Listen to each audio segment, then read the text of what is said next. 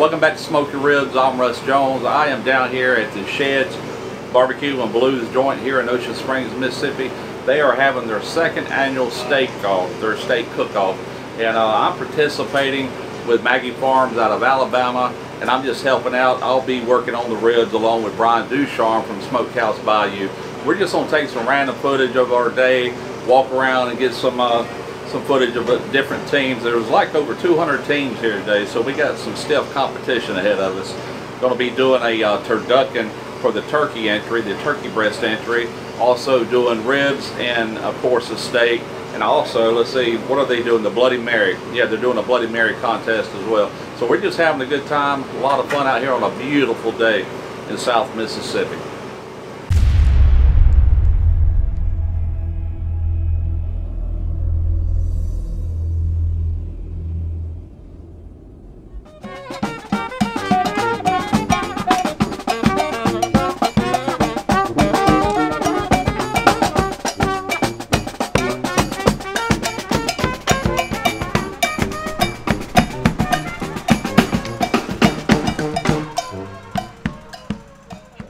Well, I heard that Malcolm Reed was hanging around here somewhere, and look what I found. There he is. You drugged me up. How you doing? How you doing, Malcolm? Hey, it's a, you know, I know this is the first time we probably met face to face. It is. I know we've exchanged some emails and stuff, but yeah. it's a pleasure, man. Two Mississippi guys, kind of. I'm not leaving here until I find him. So I didn't know you was way back here in the camping. Yeah. There, but, well, we did it the easy way. We called down and rented a trailer instead of pulling our big one. Right. And they brought it to us, and I didn't know you could do it. My wife actually found it online. Some really neat cabins. Oh, it is. This is a neat little area that right here by the shed. I mean, yeah. You know, Brad and Brooke, they got the food going on. Right. Now they got this campground that you can stay at here, and it's, man, this contest is unbelievable. I might live up the road, but I might rent one of them cabins just to shoot a video with one of these days. That would be cool, wouldn't it? Well, man, I'm going to get out of your hair. That's a nice pitch you got behind you. Yeah, that's Miss Jolene. Yeah, we got some ribs on her. We're going to turn those in here in a few hours, and then we got to do 2 more steaks today, too. So. Awesome. Well, good luck, man. Yeah, thanks. It's a pleasure to meet you, man. Yeah, you too, Malcolm. Later.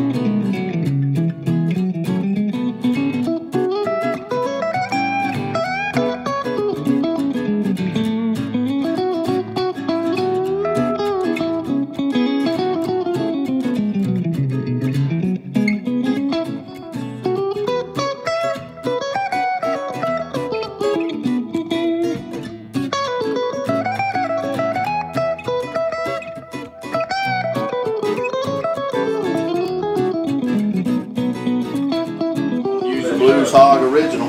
Okay. And so I'm just gonna get you ready. We're just going on straight, no binder. No binder. I mean, we've got quite a bit of time before we even really have to have these. So probably a binder. They'll be not even necessary. They'll be sweated in real nice by then. Why are you not using binder? We didn't bring one. Yeah. Forgot the mustard. That's the biggest reason. Russ, when you did those ribs the other day, did you go any heavier than what I'm doing right here, or is that? Oh, yeah, I went a little heavier. A little heavier than that. Okay. These judges are going to take probably 1 bite out of that, so you got to impress them with that 1 bite. Gotcha. Loads of flavor. Yeah. Does that look good to you? Looks good to me. Okay.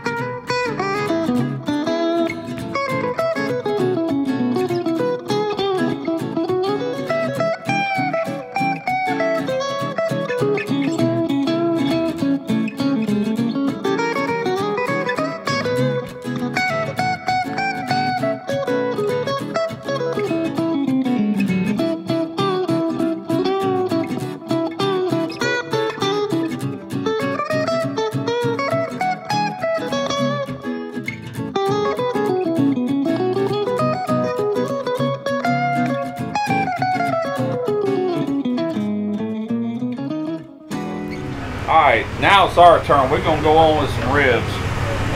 Got 2 racks of St. Louis style cut ribs. We had them seasoned with the Blue Hogs. Which one did we use? The original, right? We use the original, yep. Okay. Yeah, push them things in, get them set just the way they're going to cook. Alright, we're going to cook the color on this cook, which means we will be doing a wrap later on. But for right now, let's just get a top on this thing. Tell us about the smoker, Chris. The smoker is a Gateway, brand new Gateway, second cook on it, and we're hoping to do good things with it, is all I can say. Right now it's behaving like a champ, doing excellent. So I'm thinking we're going to have some good ribs at the end of it. Alright, we've been going a little over an hour, about an hour and 15 minutes. Haven't looked at these since we put them on. Let's take a look and see what we got. Oh yeah, we need the spreads. I tell you what, they don't need to get a whole lot more color before we wrap these. What do you think about another 20-30 minutes top? I think so. Just looking at them? I'm surprised. I'm glad we looked at them when we did. All right, what we got? Apple juice and butter. Juice and just butter, liquid butter. Okay. That's a pretty color now. Once you get That is a pretty color. I wouldn't go much more. Maybe let's just go ahead and put the lid on it and talk about it. Maybe 10 more minutes. Yeah. Put a wrap. Okay. All right, we're getting ready to do a wrap. We got some of this Blue Hogs original sauce down. We got a little brown sugar going down. Oh, it's just recording. I got some butter going down. Yeah.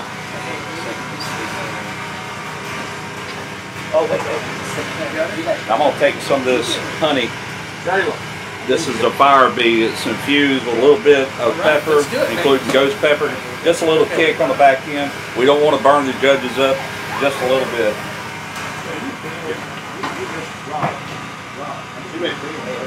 Jasmine, do you know how to do live? Can you film?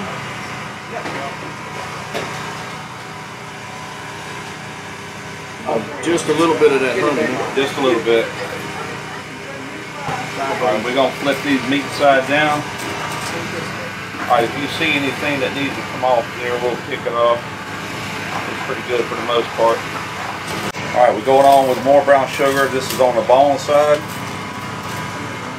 A bit more butter.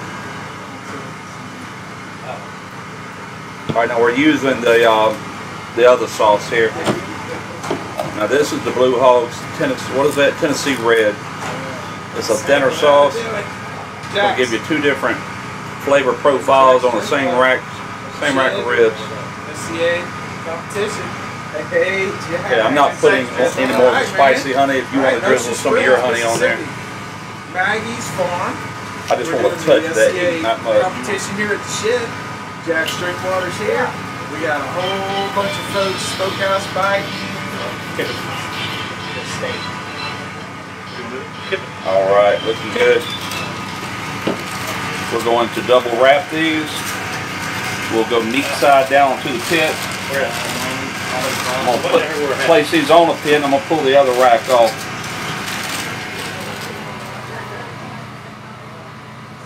Let's do it. That'll do it.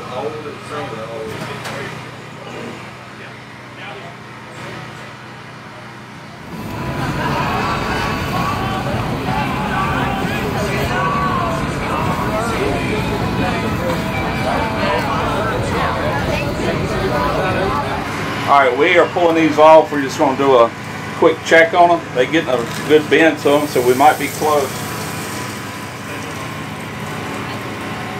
Alright, we can put that lid back on. Check these real quick, so where we're at.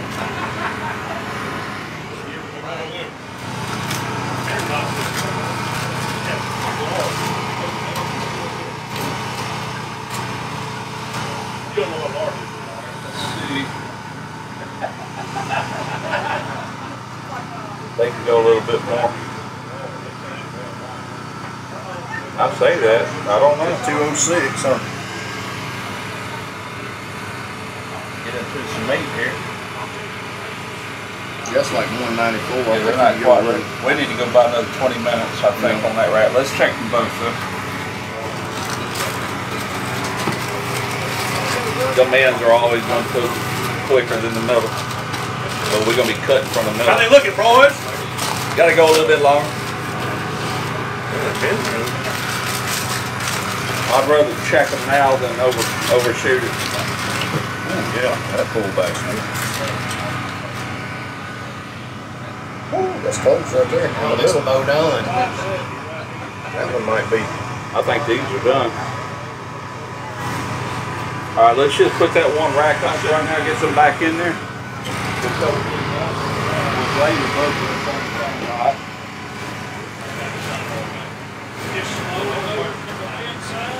All right, so both racks of ribs, they're resting in the ice chest. It's a little early to glaze them, so we just got them hanging out in the ice chest, still wrapped in foil, still cooking somewhat. So when it's time, we're going to take them or open up the foil. We're going to make little boats, drain the fluid off, and glaze them, go back on the pit. But I want to show you real quick. I asked my wife the other day, getting ready for this comp. I was at work, so I said, hey, could you please go to Academy, give me some charcoal, some cherry wood. I need 2 lounge chairs. So we got here this morning because I knew we'd be standing on our feet all day. This is what she brought me.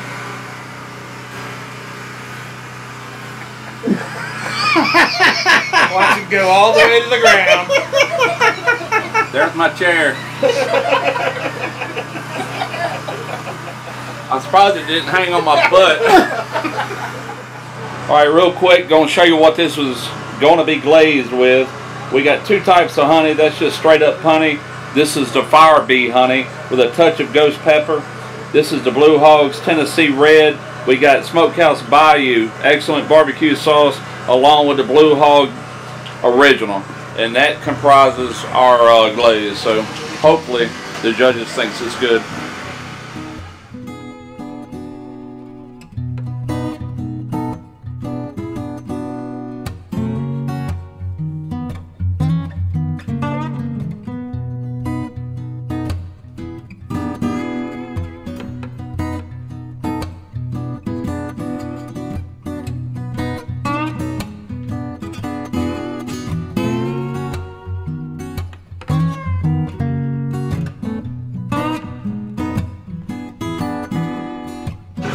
This man is a Rembrandt. He's done some painting before. Have you ever painted the roof of a building? It's more a... The ceiling? It's more the Ross, the happy son. Yeah, the Bob Ross. Bob Ross. Happy real. We're gonna put a happy little judge right here. In all honesty, it's kind of more like Sherwin-Williams. That's all. Up and down. Is there some blue tape around here somewhere on the edge of this stuff? Yeah. Put some pinstripes on it, man. Right. Yeah, you guys got some good looking. Oh, where's the glitter we put on? Glitter. Yeah. Where's the glitter? You know what? A little bit of ash on you. That's called man glitter right there. All right, Brian, if you'll open the pit, I'll set them in there. All right, we're gonna go back in here to caramelize this glaze. Don't want a lot of smoke on them. That smoke will turn them darker, so just a little heat, caramelize that glaze, and then turn it, right? No, we don't turn it. We just let them go just like this. 10 minutes, put the lid on. No more than 15. If you get too much smoke, it'll just continue to get darker, and you really don't want that. You want that bright red. Yeah, the color's great, guys. It really is.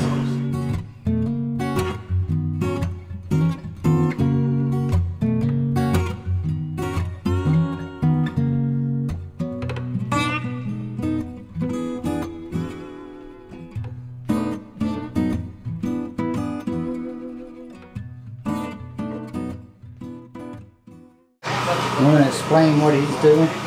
What he is doing is he is slicing the ribs that we're going to turn in. He's painting the edge with the renderings from the bottom of the foil. That will give it a little bit more flavor, another layer of flavor, plus it just has a better appearance, more for aesthetic reasons. And believe me.